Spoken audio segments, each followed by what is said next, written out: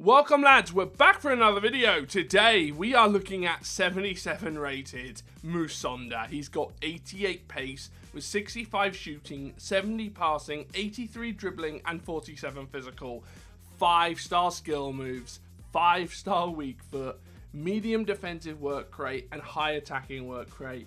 This guy is a machine, but he's not as good as I thought he was going to be due to the fact that his shooting is so low. I just could not score with him, but his overall play, creating chances, he's all there. He's got the skill moves, he's got the dribbling, he's got the pace.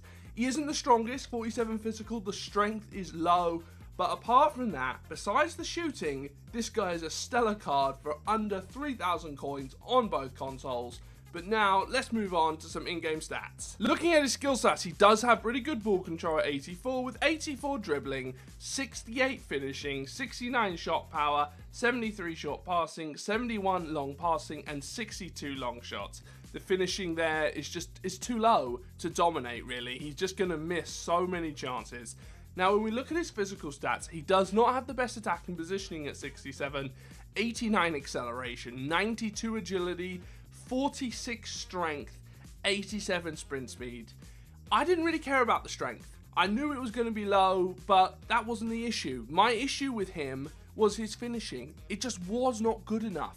And yes, maybe changing his chemistry style so his finishing went up, shooting, moreover, would create a better card, but I was just not impressed with it. But overall, very good card. Definitely worth the coins. You can't really go wrong with this guy. But now, let's move on to some highlights. As we can see here, he picks the ball up and he just goes inside. And I just love that spin move. That spin move just destroys teams. He just can't deal with it. And his finishing was bad. Yes, it was very inconsistent. But the fact is, he's a very good player to have on your team, because he's always got something in his locker that he's able to do. He's always able to sprint and do the skill moves and dribble by people. I was just a little nitpicky in a lot of ways with his finishing. I felt that, yeah, if it was better, he would be unstoppable and he would be the most overpowered player maybe in the history of FIFA to be this low rated. It was just insane how good every other aspect of his play was, besides his finishing, even though he does score a great goal there. Because you're always going to be able to score a great goal or two, as he makes two people just run into each other and he just bends it. Really inconsistent. I'd play a game or two and he'd be scoring goals left, right and centre, and then he would just have chance after chance that he just could not finish.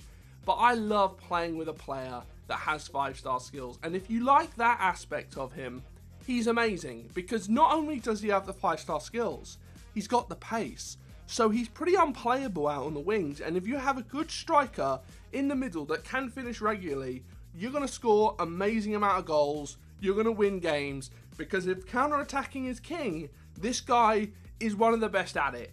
Look at him here, he's just going by his man, he gets fouled, and I score the most absurd penalty coming up any second. Now, I can't take a penalty, it's just not possible, but when it goes in like that, I mean, I just could not believe that went in. I was impressed with this card. There's a lot of cards out there that you're just not impressed with. I was impressed with him. I just had a few little issues with him, but overall, great card. Anyways, that's the end of this video. Make sure to drop a like, drop a comment, and I'll see you guys later. Bye-bye.